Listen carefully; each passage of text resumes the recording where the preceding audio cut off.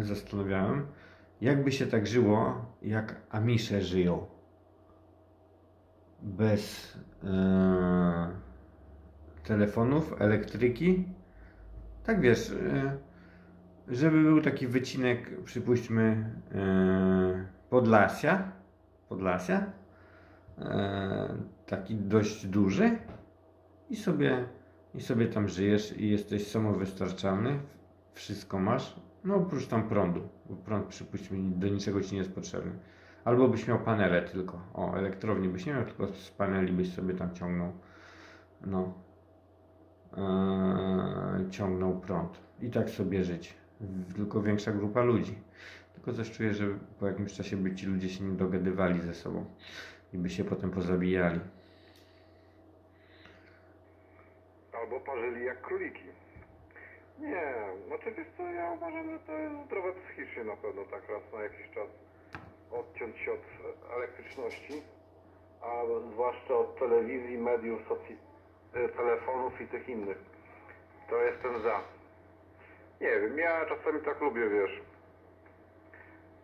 tak zwany smog elektroniczny wyłączyć. Aha. No i ciekawe, jakby to było.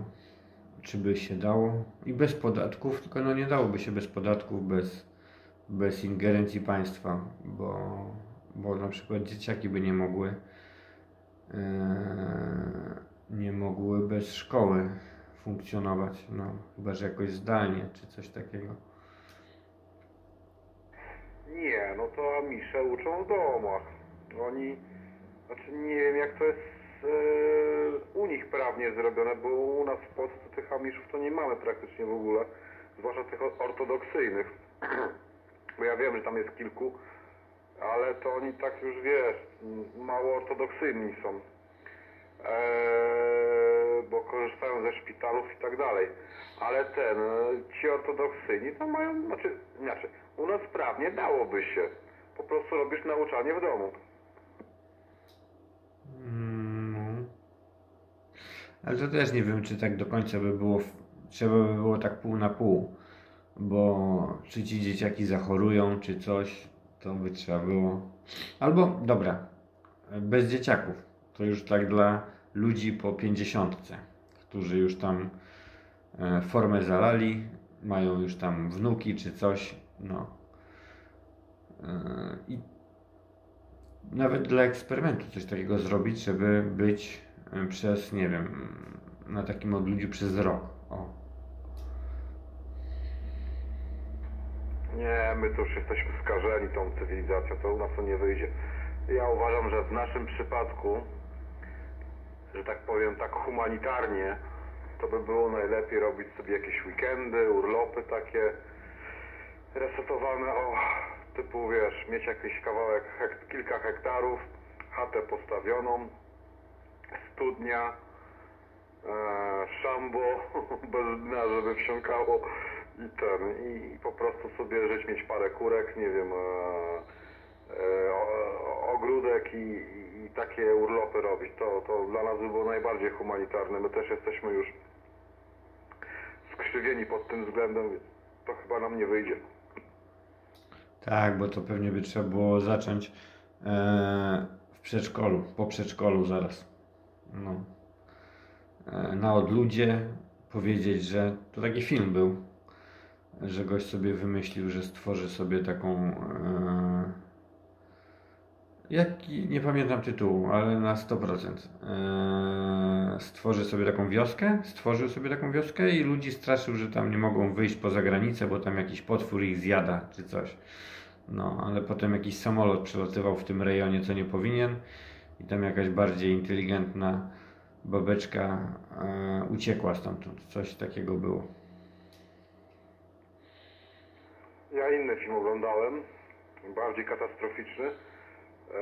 W okresie zimnej wojny w Stanach rodzina odebrała jakiś niby fałszywy alarm, czy testowy alarm, że wiesz, wojna nuklearna idzie i schowali się do bunkru, bo to w Stanach mieli bunkry, no nie? To taka była moda w okresie tam w latach 60. w okresie zimnej wojny i zamknęli się w tym bunkrze. No i nie wiem, już nie pamiętam jak to było, ale te wszystkie sygnały, które były z zewnątrz i to co mieli w głowach, no nie interpretowali jako, że jest koniec świata, no nie, tam nie ma życia w ogóle na ziemi. Oni tylko w zasadzie przeżyli lub inni, którzy się pochowali. I oni tak mieszkali w tym bunkrze parę ładnych lat, do tego stopnia, że chyba w ich domu na górze, tam no, normalna była działka, no dom i tak dalej, tylko schowali się do bunkru. To jakoś w ogóle inna rodzina zamieszkała, czy jakoś tak. I po 10 latach coś tam wyszło, że by chcieli wyjść i byli bardzo mocno zdziwieni. Aha. A to chyba coś gdzieś było na jakimś Netflixie czy innym dziadostwie. Włącz sobie od zera do ekowioski. To jest coś, o czym mówię. Tak przez przypadek mi się wyświetliło. Od zera do ekowioski. Robią dom ze słomy. Nie ze słomy, przepraszam. Nie, dobrze mówię, nie z siana, tylko ze słomy i oblepiają go gliną. No, od zera do ekowioski. No tak, Artur, to trzeba już być takim, wiesz, naprawdę zboczeńcem. No, widzę jakiegoś kocura śpi. No właśnie oglądam to, podsumowanie jakieś tam. Nie, ja już jestem za stary i za wygodny na takie rzeczy. Ja bym chciał dom samowystarczalny. No. Tylko, że no, umówmy się, ja tam, wiesz, na jakichś palach nie będę spał. No, chodzi mi... Czekaj. Szef dał zielone światło na jutro i pojutrze. Dobra, to jutro nie idę do pracy. To już ci mówię. Dobra. Mi przytoczył temat. Nie, dom ma być w cywilizowany sposób.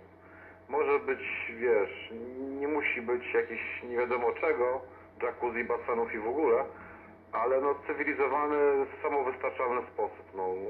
No sorry, no mi już bliżej emerytury niż, wiesz, podrywu, więc no ja wygody bym chciał mieć, tylko tyle, że po prostu w taki sposób, że niekoniecznie od czegoś być uzależnionym.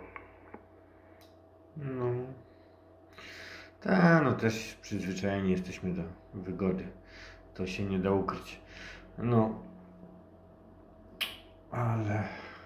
Ale zobaczysz, co się będzie działo.